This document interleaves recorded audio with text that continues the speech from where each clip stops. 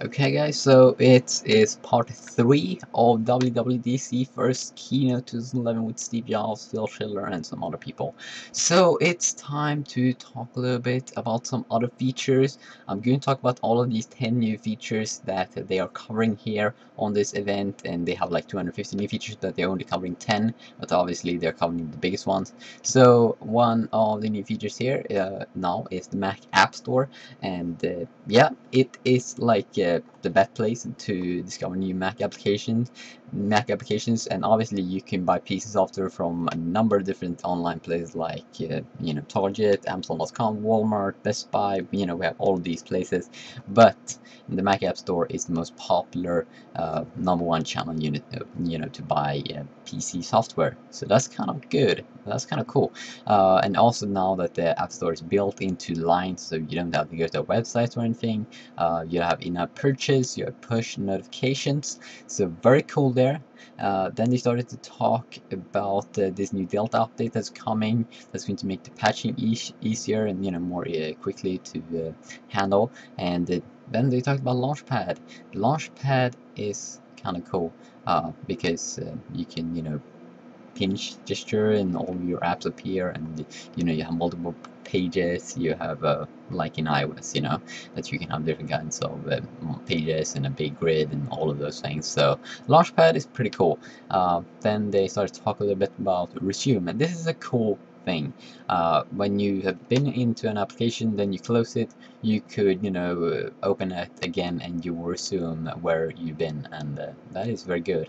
That is something that I love and that they're doing here, because I mean that's a feature that you want sometimes, like when you're moving windows, you have made a selection, you have some tools, you have highlighted text, then you just want to resume where you left them, and this is something that you'll be able to do now. It will also include like windows placement, spaces, and all of those things, so very cool there that they're doing it. And here you can see the logo there. Then we have auto save, and this is something also pretty amazing. Basically it will auto save all the time. I mean, you must have heard sometimes that you should have saved that document. Well, now macOS 10% Lion will like auto save it, and you can browse different versions. So as you can see here on this logo, it's awesome. And as you can see now with this new macOS 10% Lion, you could on this menu bar on this document name, you can click on it and you get different kinds of things that you can do. You can prevent auto saves. You can also like revert to the last open version. You can also browse the different versions because it makes different versions of the document. So very good there if you make a mistake and you just want to go back, and also you can duplicate it, you can lock it, make all of these kinds of cool things.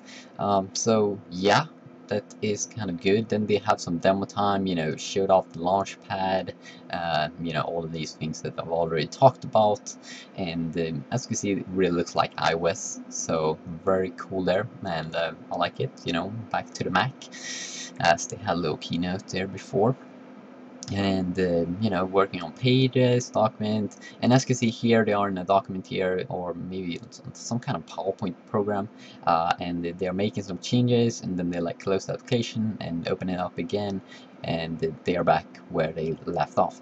Then we have the application called AirDrop, and it's like what do you call it? It's like Dropbox for Windows users, and I think Mac users also could use it. But AirDrop, it's a simple automatic program. If you want to share files with your friends, you don't have to use a thumb drive anymore. I mean, that's kind of old school. So if you want to share something to a friend, peer-to-peer, you can go ahead and do so. It's auto discover, auto setup. You just open this AirDrop application. You can see who other is using this AirDrop. You share a file, you use to drop it on the user, and bam, it's finished. It's magical. And then we have the last feature, it's number 10, it's mail. And yeah, they have this new mail applications. Maybe not that interesting if you more interested in iPhone and stuff like that, but yeah, they've improved it. Fully encrypted transfer, confirm to send and receive, auto discovery and setup, peer-to-peer. Also, they have a better new search option here when you search for your mails.